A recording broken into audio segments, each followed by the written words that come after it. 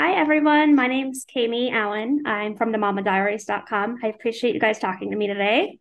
Sure. Absolutely, it's our pleasure. What's up, Cammy? I Thank like the Like it. background. you. I Yeah, thought you it's guys awesome. would like it. What I love most about this movie is that I don't know a thing about Dungeons and Dragons at all, other than, I know it's a game, but I've never played it. But I was really able to enjoy the film. So, how did you like balance creating the story for both players and non-players? Well, that was always our mission as we saw it, because we knew we couldn't just make a film that only the hardcore fans would appreciate. And so it really started with the characters and the journey that they go on, as it does with really any movie we approach, and making sure that those are people you're going to get invested in and root for and care about. And then you add to that all the incredible trappings of the D&D world, but in a way that you don't have to understand specifics to appreciate what's going on. Jeremy has no knowledge of D&D, or didn't, but when we started That's this thing, accurate. so we would very much just run things by him, and if his eyes kind of gloss over and he stops making sense, we knew that we totally alienated him with too many proper nouns. It's true. There's a thing about these movies that you have to like walk that line and you have to do the homework and really be true to the fans because without the fans, you don't have a movie like that anyone's going to accept. But you have to make sure that you broaden it. And the reason for broadening it is to explain to the rest of the world what these people love about this thing. You know, it's like to like find a way to capture what they love about this property and share it with everybody else so that like more people will end up loving it as well, you know? And I think it's one of the fun parts about making these things is that people walk away going, "Oh, I guess I like that thing I didn't even know about 2 hours ago," and that's kind of the fun surprise of it. And I think the guys really nailed that. It was really great. So I think one of the things, that works really well with the movie is that it's an incorporation of like so many different films. You have like fantasy, action, adventure, humor, heart. How did you like balance all of the themes so that they fit within the story? I mean, I think it is when you're telling a story that is this broad and encompasses so many different genres and emotions. It sort of comes naturally. You tend to kind of fall into the flow of the storytelling. And so, as long as it felt genuine and that each character's action was informed by a motivation that felt justified, that's the sort of path that we followed as we were telling the story. We knew we wanted to have a lot of spectacle. We knew we wanted it to be big and bombastic and a lot of fun with sequences and set pieces that you haven't necessarily seen before. But at its core, we wanted the story itself and our characters' drive to be something that, as an audience, you can get behind and you can understand. Because without that, I don't think any of the other pieces would work. Yeah, I mean, it's ultimately a movie about a guy trying to get his daughter back. You know, it's really just a father daughter story at its really core. And I think that and it's something that was kind of hidden in the marketing. I think everyone was a little worried about saying this is a really big movie about a guy trying to get his daughter back. But at the end of the day, like people have now seen the film, we can say that like this is a movie about a guy trying to get his daughter back, trying to put his family Yeah, back together. it's It's not lovely. about badasses saving the world. Right. Yeah, I yeah. think that makes it relatable to a lot of people because, like me, I'm a mom, so I can relate to that part, the parenting aspect of it. Mm-hmm. So I noticed that Jonathan and John, you two have worked together a lot, but I noticed that the three of you all worked together on Spider-Man Homecoming. So how was it reuniting and working together again? It was really great. I mean, we had such a good experience with Jeremy when we were working on the Spider-Man film, and so it just kind of felt organic because there aren't a lot of people who have made the kind of giant movies as well as Jeremy has over so many years, and this was our first kind of step up to that level of movie making, and so he was a great kind of a guide for us in making that leap.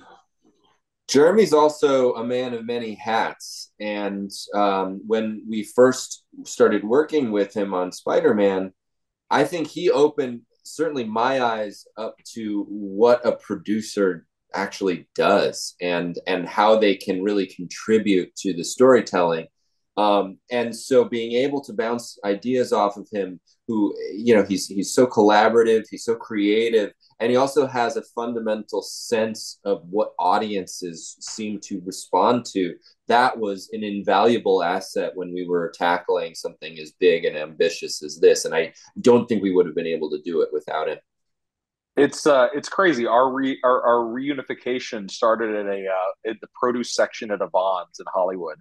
I ran into Jonathan, and I had left Marvel and wanted to make big movies on my own outside of Marvel. And I ran into Jonathan, and he said, "We're thinking about doing D&D, and is there anything to do there? Is that of interest?" And the idea of working with these guys again was just so exciting for me because we had such a great experience on Spider-Man. Like so much of what makes, and obviously John watched an incredible job and directed an incredible film, but so much of what made it work for me fundamentally was the screenplay, the very, very first draft that these guys wrote. Like I could see the whole movie and I was like, it's John Hughes as a superhero movie. It's exactly what I wanted it to be. Like, this is it. This is the thing. This is what we were trying to do. And they just nailed it. They just killed it from the day one. And it was so much fun. And so the prospect of working with them again on something outside of Marvel, and just like us going off to Ireland and making this crazy thing together, was so cool. And it was just a great collaboration. And honestly, I can't imagine better partners and better people and better storytellers than these two guys. Like they just phenomenal. They have such a sense of heart. And that's really at the end of the day what I care about is art. Like I could care less about the rest of it. I really don't think I'm good at making action movies. I think I'm good at making movies about heart. And that's why I like the ones I've made. The Marvel movies that I made are all driven on heart, I think. And it's what these guys just do naturally. It's awesome. So we need to talk about the cast for a minute because your cast is absolutely amazing. Can you talk about the process of that? Sure. When John and I are writing a movie, we always have certain voices and faces in our minds as we're creating the characters. And in this case, we were able to actually get a lot of those people who we first envisioned. Hugh Grant being one of those, even though we knew it was a long shot that we could get him to do the film, we really wrote that part for him. And Chris was always a dream for Chris Pine to get him, because he's one of the few actors who can pivot on a dime from emotion to comedy to action. He really ticks all the boxes as far as movie star skill sets go. And then we've just filled out the cast with all these incredible people. We really we got very lucky. Yeah, and I think the other thing that we made sure to focus on when casting was that they all be different from one another and unique in their own way. Much like a solid adventuring party when you're playing Dungeons and Dragons, you want them all to have their own independent point of view, one that sometimes clashes with another and sometimes kind of works in conjunction. So it was great to be able to cast this thing with a family that you would not necessarily expect. It was almost like the version of it was the people that you see presenting awards in awards shows are often like the most mismatched pair for whatever reason, and that was something that I think worked to our advantage when casting this thing.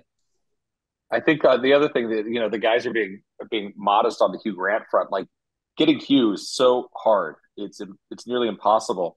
But the script they'd written was so good that when Hugh first zoomed with us, strangely from a bathroom at a Four Seasons in Istanbul, Turkey, still unclear why we were zooming with Hugh Grant from a bathroom.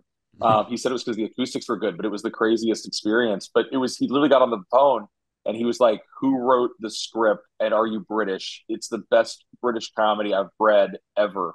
And it just speaks to like how funny the script was from the day one.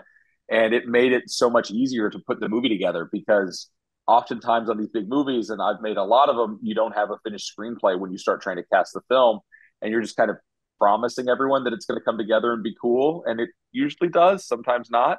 But this thing, we had a great script from the outset, and it made it a dream to cast because we could actually go after people and show them what the movie was, and they could go, "Oh, I see myself doing this." And so much of it started with just like the great writing. These guys are just truly gifted writers, and that made the casting process happen and got us this star-studded cast. All right, guys. So that's all the time that I have, but I appreciate you guys speaking with me today. Oh, Thank you, Cam. Thank you so much, Cami. Yeah, it was great to meet you all. Nice to meet you. Take care. You too.